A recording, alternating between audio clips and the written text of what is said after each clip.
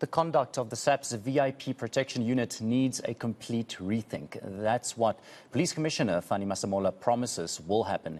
He says the Divisional Commissioner of Protection and Security Services and the Commissioner of Human Resources and Development will look into ways they can improve the conduct of officers on the country's roads.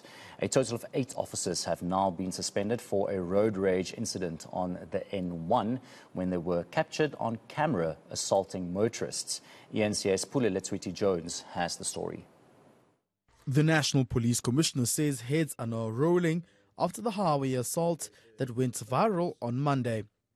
8 members of the VIP Protection Unit have now been taken off the streets and are now office-bound pending an investigation.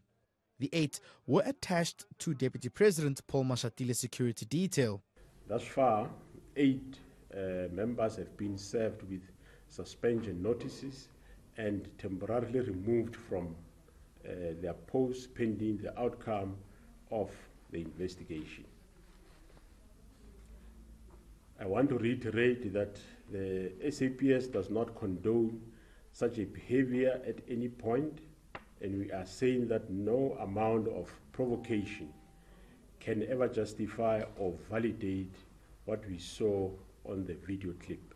And while South Africans await the outcome of the investigation, some motorists say what happened is wrong and unfortunate, but is all too common on the country's roads.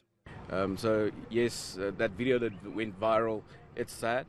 It's one instance, but we can't put everybody on the same level. That was impulsive and wrong, because like you're scaring innocent people sometimes and it's traumatic. How are they going to be okay after that? Masemola agrees.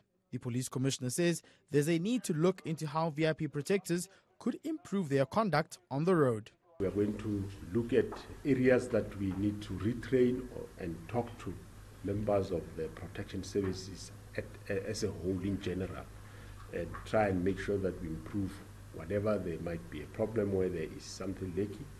The 8 protectors are yet to be arrested. Pule Letshwiti-Jones, Vanderbilt Park.